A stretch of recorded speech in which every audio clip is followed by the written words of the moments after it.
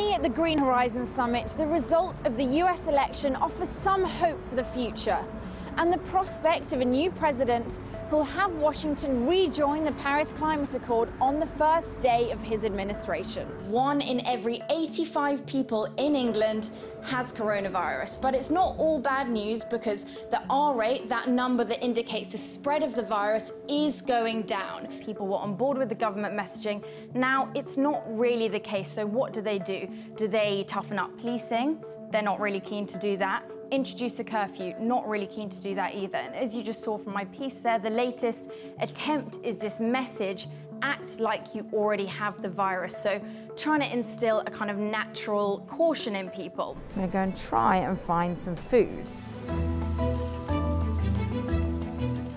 My hunt for breakfast has not been very successful because everything's shut.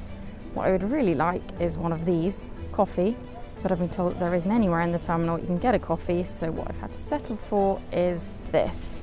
So a few pieces of advice. I think the first one would be on masks. Do remember to bring your own mask. I saw one person forget theirs in the airport. Staff weren't that happy. Crichton is self-isolating. He's totally cutting himself off from other people because his health conditions put him at greater risk. It's why we can only speak to him safely on the iPad.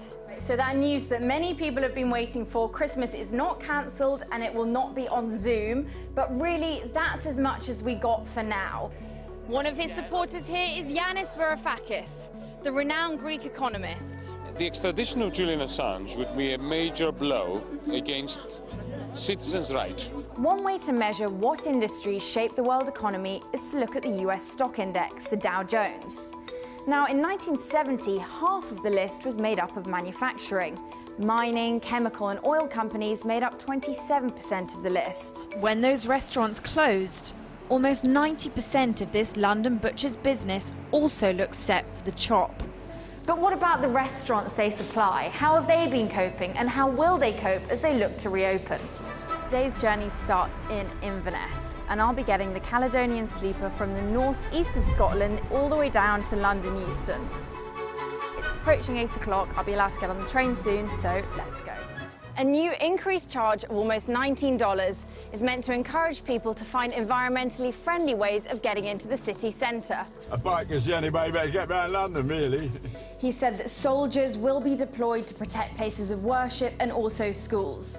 Now, this attack happened earlier on Thursday in a church in Nice. According to the International Federation of Robotics, sales of robotic services topped $17 billion in 2019. For those Christmas plans, we can expect an announcement possibly tomorrow or later in the week. Juliet, back to you. Jemima Walker, thank you.